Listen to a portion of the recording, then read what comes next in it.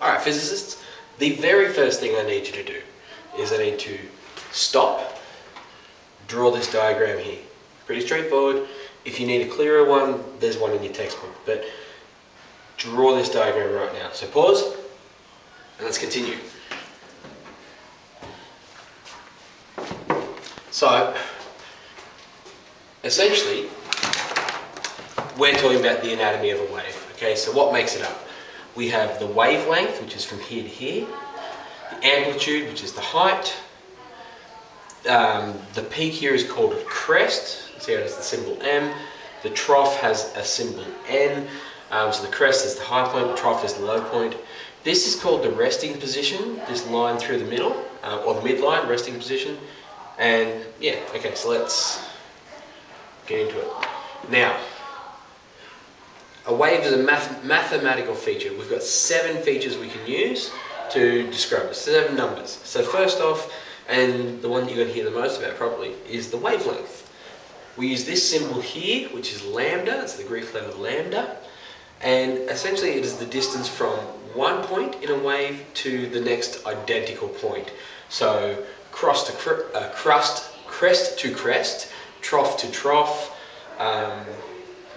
that's pretty much it. Now, we use the symbol lambda, that's blown up nice and big for you, and the unit is in meters, although it could be anything really small like nanometers to kilometers. So now it is one of the things which is a measure of energy of the wave. So the wavelength, the distance from one point to another, it's a measure of energy. A high energy gives you a really short wavelength, and a really low energy wave gives you a very long wavelength.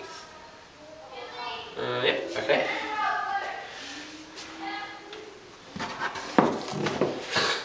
The next, well, we've got 3 on here.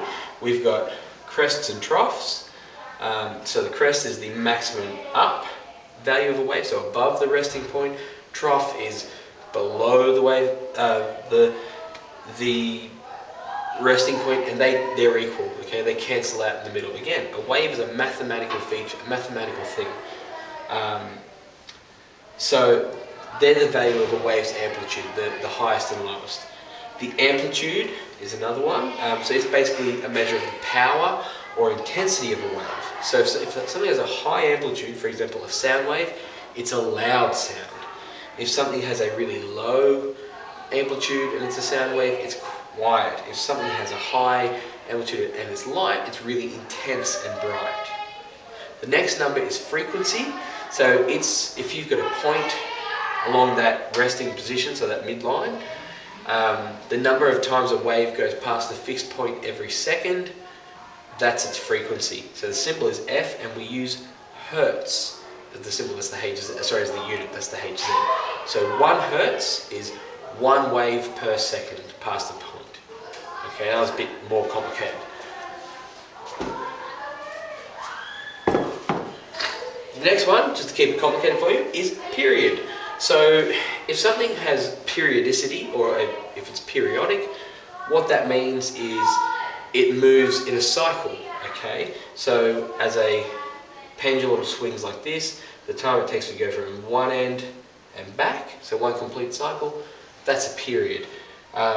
So a wave, 1 period for a wave, is the time for it to go, if this is our fixed point, every time, the amount of time it takes for a complete wave to go past that point, that's its period. And then it repeats and repeats.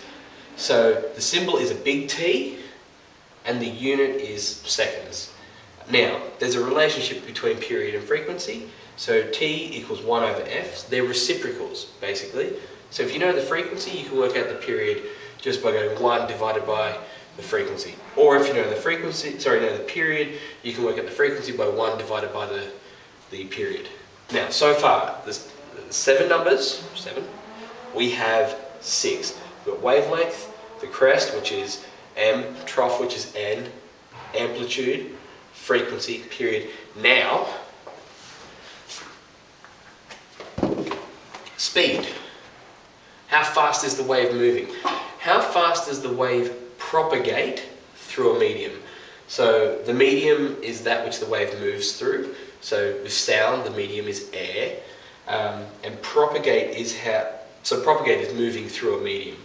So how fast it propagates. It's got a symbol, V, which is actually for velocity, and the unit is meters per second. So that's how far in the meters, how many meters it travels every single second. Now, with speed, wavelength and frequency, there's another relationship that you need to know. And basically, speed equals frequency times the wavelength. This is the way you would write it down, or you'll see it written down for you, hint hint. So speed equals frequency times wavelength. Now, if you wanted, you could work out the wavelength if you had the frequency and the speed of the wave. You would just go wavelength divided by, so wavelength equals the speed divided by frequency, just by rearranging the equation. Okay, so go over that for any parts you're not sure of, and we'll get back into it in class. Alright, see you later.